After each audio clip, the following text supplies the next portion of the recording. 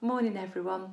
I'm getting ready to do a workout and we'll be posting it up on YouTube, but I thought I'd talk about the third element of fitness in my training, and this is strength. Now often we see lots of pictures of people lifting huge weights and getting huge muscles, and really that's not my game. I don't know how to train to that sort of fitness. I mean, I would know how to do it, but it's not my intention. We're wanting to build up muscle. And why do we want to build up muscle? Well, there's lots of benefits of having muscle. Toning up muscle and reducing fat is really healthy for the heart. If you have layers of fat around the middle, it's proven to put your heart under threat.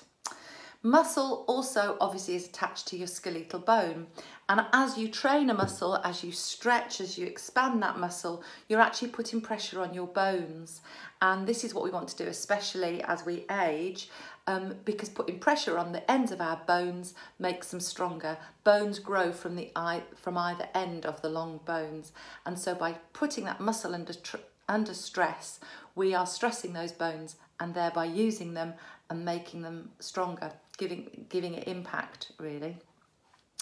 The other benefit of muscular strength is that you'll develop flexibility, and flexibility, maybe on a rotational plane or on a reaching plane, will really help you with any back problems, and also straining up the biggest muscle in the body, which I spend a lot of time on, which is your glutes, which is part of what your bum muscle, which is part of what we call the posterior chain, which would be your quads, the front of the legs, the hams, the back of the legs, your glutes, which is your bum cheeks. They're all like a great sort of foundation that will support you as you hinge, as you move, as you sit, as you stand, as you walk, and thereby protect the back by increasing form in these muscles. What's also interesting is that muscle is now being regarded as a gland in the body, and